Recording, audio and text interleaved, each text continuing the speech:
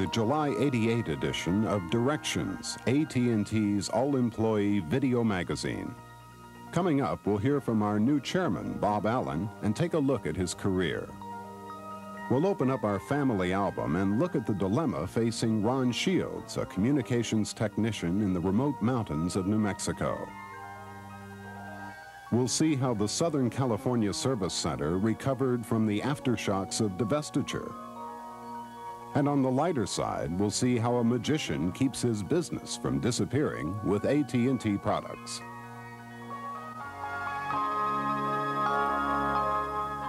On Tuesday, April 19th in Denver, Colorado, one day before the 103rd annual shareholders meeting, AT&T's board of directors unanimously elected President and Chief Operating Officer Robert Eugene Allen to Chairman and Chief Executive Officer of AT&T. Born in 1935, Bob Allen graduated from Indiana's Wabash College. He began his career with Indiana Bell in 1957 at the age of 22. By the time he was 30, he was a division manager. In 1965, he attended the Harvard Business School's Management Development Program. In 1974, at age 39, he entered into the vice presidential ranks and at 48 became chairman of the Chesapeake and Potomac telephone companies. Upon divestiture in 1984, he became executive vice president of corporate administration and finance at AT&T. The next year, he became chairman and chief executive officer of AT&T Information Systems, and in 1986 was named president and chief operating officer for AT&T. Now at 53, after 31 years of service, Robert Allen is AT&T's 14th chairman and chief executive officer. I'm pleased to join you on this edition of Directions. My informants in employee communications tell me that about a fourth of you are watching Directions. That's good news, that we're communicating with one another. And I'd ask each of you to tell 3 other people who might not see this show how much I appreciate all the extra effort that you've put forth over these past 3 months. AT&T has continued to perform well in recent months despite the distraction of Jim Olson's death, the change in leadership at our data systems group, and the devastating fire in Chicago that disrupted our services for several weeks. Our commitment to the company's strategies are unchanged, but we need to accelerate the pace of change in our business and to accelerate the growth of our business. We need to take actions now that will protect and increase our market share, that will reallocate resources to support our customers. Our results to date are ahead of where we were, but they're not where we have to be if we're going to be successful in achieving a leadership role in a global marketplace. And that's where the business is going, globally, so make no mistake about that. I should also point out that as important as short-term achievements might be, they also need to have an impact on the future, in 1990 and beyond. We need to move decisively in the short term while maintaining a long-term view. And we're not afraid of investing in our future. And if it makes sense for the future of AT&T, we'll make those right moves today that will yield those results far into the future. I have really a very simple message for you today. You've been great over the past few months, and I ask you to keep it up. We need to continue to accelerate the momentum that we've created. We need your help in propelling the business forward and into the next decade. Customer loyalty is shifting. Competitors are stronger and better, as you well know, and the marketplace is tougher. And that's one of the reasons that we're shifting the staff people into these line assignments. They'll be at the leading edge, closer to the customer, working to grow the business and to ensure our future. Equally important are those of you who remain on the staff doing your own work, as well as those who have moved or gone out to the field. In closing, let me again thank you for your contributions to the well-being of the business thus far in 1988, and I just ask you to keep up the good work.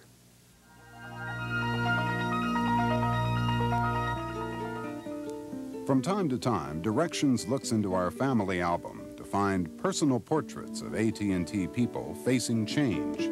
In these candid portraits, employees reveal their feelings about their jobs, their company, and their future. This time, we'll look at a communications technician confronted with a changing technology.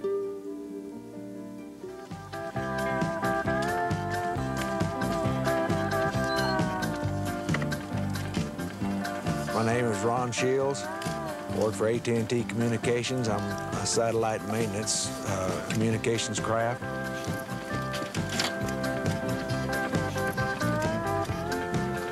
I maintain 6 microwave radio stations here in New Mexico. The systems I work on are mostly analog radio systems. First thing I do in the morning is fire up my computer that I hook to my telephone and scan each one of my stations, and based on those results, then I'll load my truck up with the equipment I need, and hopefully I get into the right place at the right time. And I've got a pretty good success ratio of doing that. I feel like I live in kind of a unique area. Most people here in New Mexico, they think it's a desert. All of my stations are over 7,000-foot elevation. My tallest station is 9,500-foot elevation. Them ain't deserts. Them are mountaintops. I call my own shots. I eat when I can. There's been many a time I'll get caught up at a radio station, never even get to eat at all. That's the other side of the coin then. You know, you have freedoms, and then sometimes you're caught by the need to provide service.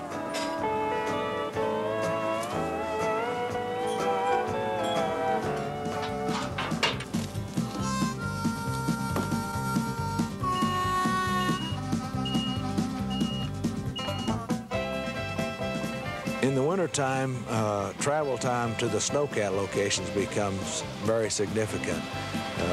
Oftentimes, in order to do a 2-hour job, it requires 6 hours of travel. There's a lot of stress on the job, especially in inclement weather when you're out in the snowcat. It's the fear of the unknown that gets you. You're out here up on a mountaintop. The closest human to you is about 12 or 14 miles away. Sometimes it makes you stop and wonder how intelligent you are, but nonetheless, you still go until you get there and get the job fixed. My interest in electronics probably started when I was in high school. I become an amateur radio operator. Just seemed like something neat to do. I received my training as a communications technician in the Air Force. It's kind of interesting. At that time, I thought I was selecting a good career opportunity. We started out in the tube technology. We replaced all components, anything that failed. Then we went into the solid-state technology. We were in discrete component type repair work, where we replaced the defective component in the system, put it back in service. Now we're moving ahead into the black box era, where rather than replace an individual component, we just go out, take out a black box, and plug in another black box. Now we're going to go out and build this new network out of, we're going to use digital radio. Its backbone is going to be fiber optics. All the radio systems I work on are analog radio systems. Going to digital radio is just one of the things we've got to do. The competitive atmosphere that we're now facing, where we've got to provide quality service, or we're going to come out losers.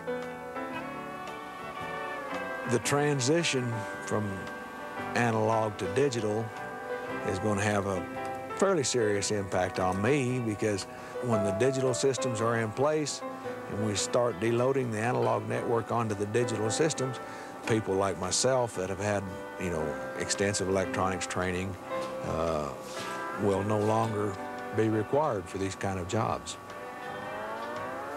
Well, which is the way it's got to be, but it makes us feel like kind of like dinosaurs.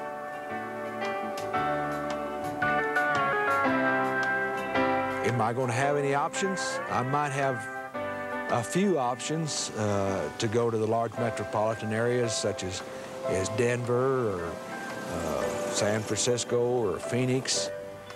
My wife and I sat down and talked about it, looked at some of the statistics on it, and I just didn't see where my elbows would fit. As for the future, I see that the transition from analog to digital is probably a necessary step.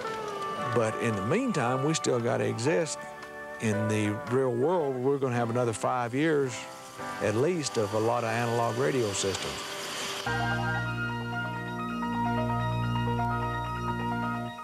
I thought I was ready for it because we'd had some minor ones and that we'd experienced locally.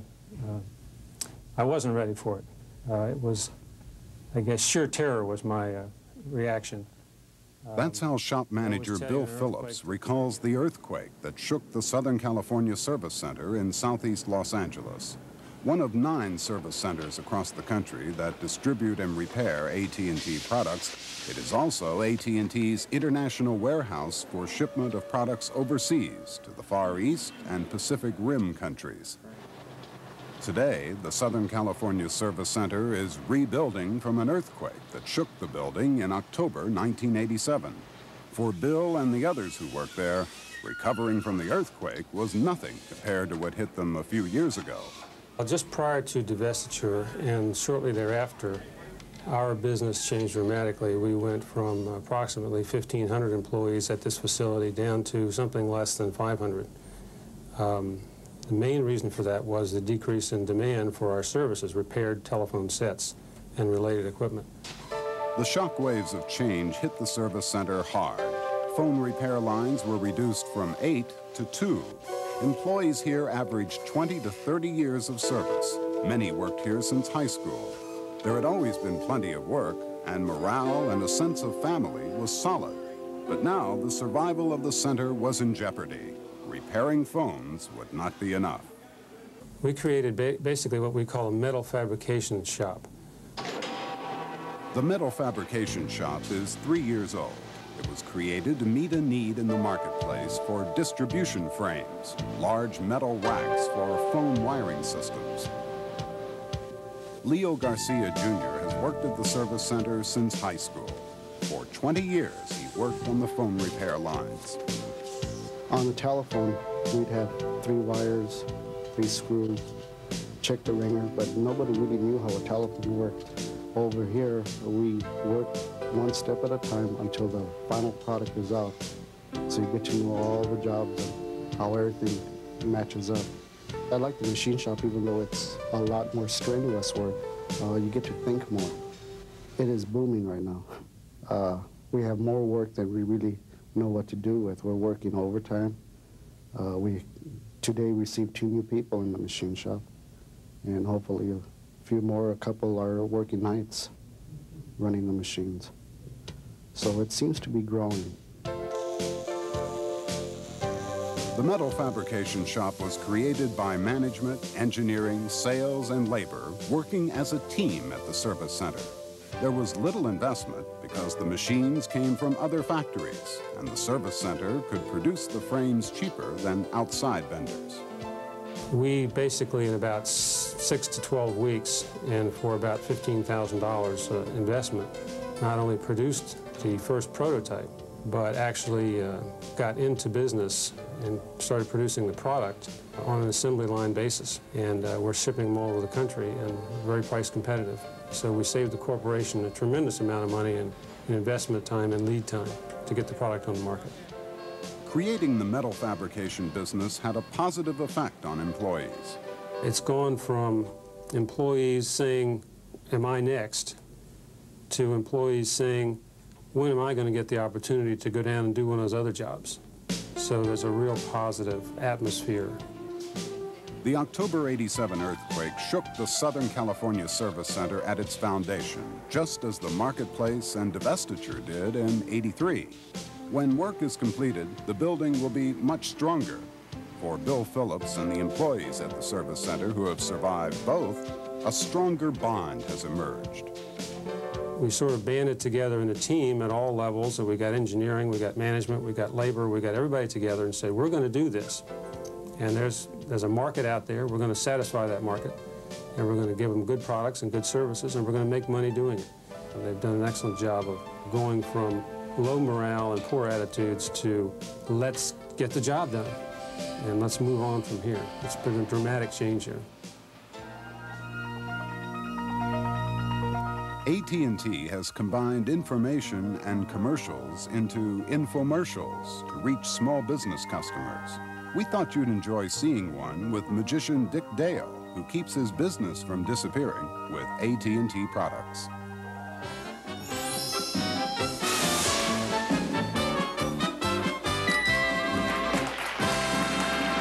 I love magic. Magic has been my life since age 8. My dad brought home a few pocket tricks. The bug bit, and it took off from there. Now, that looks like it's going through there. I mean, that's a good illusion, right? That is illusion. This is reality. And that's the truth. Magic is a fun business, of course, but what people don't realize is it's a business as well. I run 3 separate businesses. One is the entertainment business, one is a publishing business, and one is a manufacturing sales business. And I thank you very much.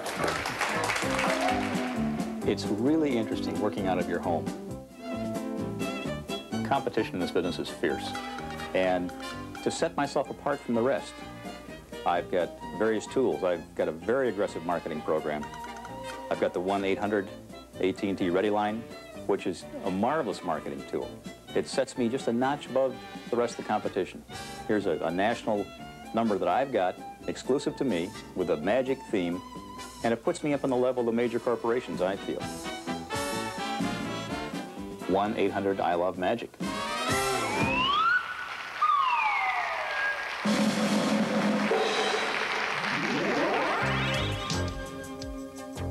I have several ways of marketing myself.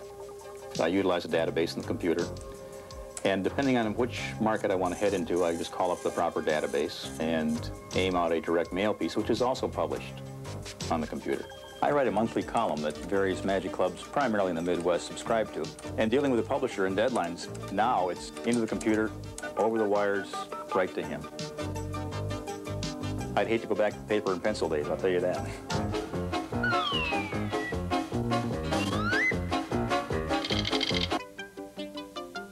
I have a magic business where I supply effects and equipment to dealers and magicians internationally. And the fax machine is just great. You know, I can receive a sketch from somebody and look it over and look at it from a manufacturing standpoint and say, no, we can't do this, let's jiggle that one around a little bit and send it right back to them and get an immediate answer. And it's just an invaluable tool. The fax machine is magic to me.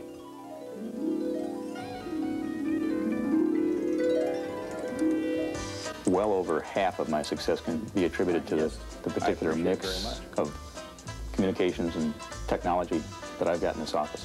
You just pick and choose what you feel is the best balance, and that's what I've done. AT&T, to me, is the cornerstone of communications business, and I really believe that. They've got a good track record with me, they've got good product, they've got good service, and that's what I need. I've got a corporate partner, I feel. This has been the July 1988 edition of Directions, AT&T's all-employee video magazine.